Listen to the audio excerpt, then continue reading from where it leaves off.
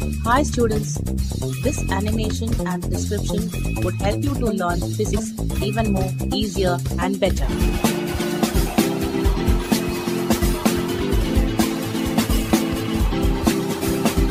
So please do watch it and enjoy learning physics.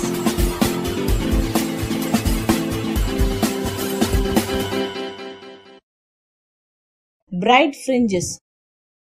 By the principle of interference, condition for constructive interference is the path difference that is equal to n lambda. Therefore, xt by d is equal to n lambda, where n is equal to 0, 1, 2 and so on indicate the order of bright fringes. Therefore, x is equal to d by d into n lambda. This equation gives the distance of nth bright fringe from the point O.